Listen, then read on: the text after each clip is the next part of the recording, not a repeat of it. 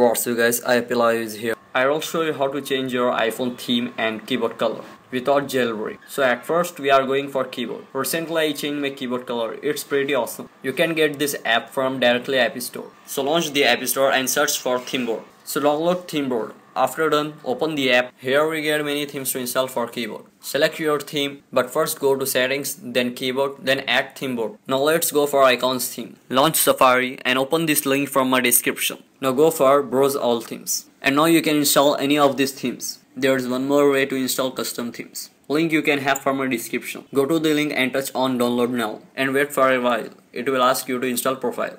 Install the profile and launch the app. Here you can see many themes are to install here. Then select theme you like, install its profile and it's done. Thanks for watching guys. Peace out.